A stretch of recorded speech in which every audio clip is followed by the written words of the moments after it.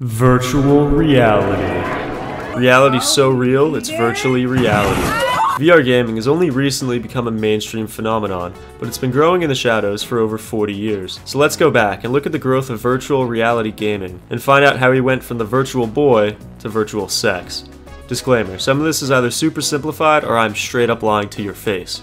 With that said, let's jump right into it. In 1956, a dude named Morton Heelig created a machine called the Sensorama. What you would do is put your face in, watch a movie, and smells and sounds would be blasted at you in the box. Since people were f***ing idiots back then, they thought this was basically real, but it's obviously not. Fast forward 9 years, and some Russian dude named Ivan Sutherland came up with the idea of the ultimate display.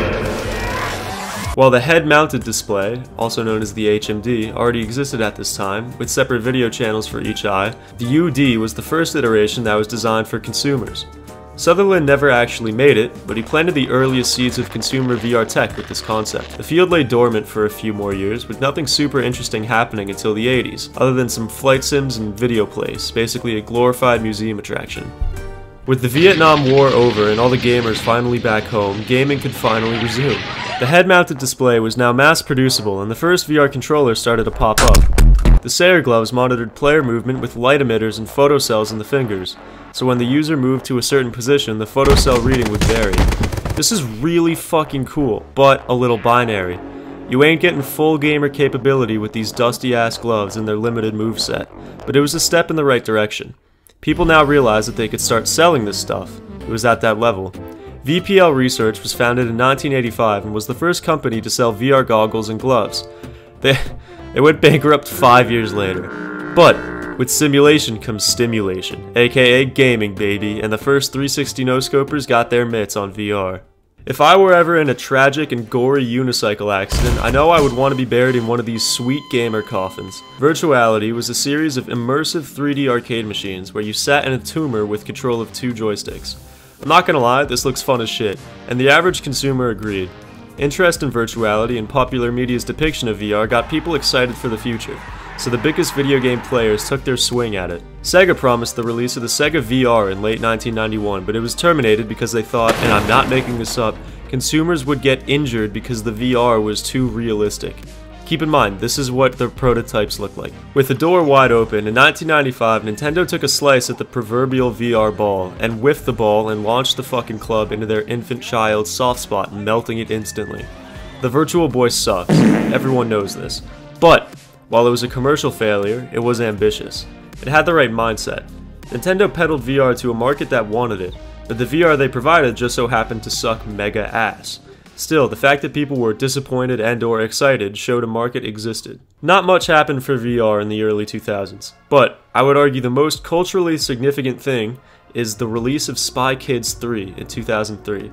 It was one of the first movies to have its entire plot revolve around VR gaming, and the critics, in their hubris, lambasted it. I think this movie rocks, and it gained a weird cult following and got a lot of kids excited for a future like the gross CGI world of Spy Kids 3 Game Over. Considering this was the biggest VR event of the 2000s, I don't even consider the rest worth my time. My time is money, and I stack money like cards, 52 bands tall. After a brief hiatus, the VR gaming world stepped forward in its biggest way to date. In 2010, an 18-year-old Palmer Luckey created the first Oculus Rift prototype. In 2012, he made a Kickstarter, and in 2014, Oculus was bought by Facebook. This was a turning point in VR, the Battle of Gettysburg for virtual gamers everywhere. Momentum quickly built behind the Oculus brand, and other companies wanted in. In 2016, HTC's Vive was released, and in 2019, Valve's Index released. Standalone took over the market with the release of the Meta Quest 2 in 2020-something. So now that there was hardware, we needed software. So let's take a look. In the earlier days of modern VR gaming, titles like Superhot and Beat Saber ruled the market. Don't get me wrong, these are a lot of fun, but they're definitely built with VR limitations in mind. You stand in one spot, really only moving your hands, and with very few games being longer than 5 hours. If you were gonna move, you were gonna teleport, and if you poked your head through a wall, you were gonna go through it. There were some creative workarounds though. Budget cuts had you shoot out portals to pre-fire and move around. However, true, smooth locomotion was rarely used outside of maybe Onward. In the background of all of this though, a little guy named Brandon Latch and his team started to make some money moves. They developed an impressive physics-based prototype and allegedly showed it to Valve to have permission to make a Half-Life fan game, but was denied for seemingly obvious reasons. So Brandon and the boys chugged along, and in December of 2019, Boneworks released. Boneworks was a huge deal, not only because it's just sick, but because while it didn't invent smooth locomotion or physics interactions in VR, it used them so effectively and was the longest VR campaign ever released at the time. I have no proof of that, by the way. It opened the floodgates for impressive single-player campaigns like Half-Life Alyx to release a few months later, and the industry saw massive growth for a while.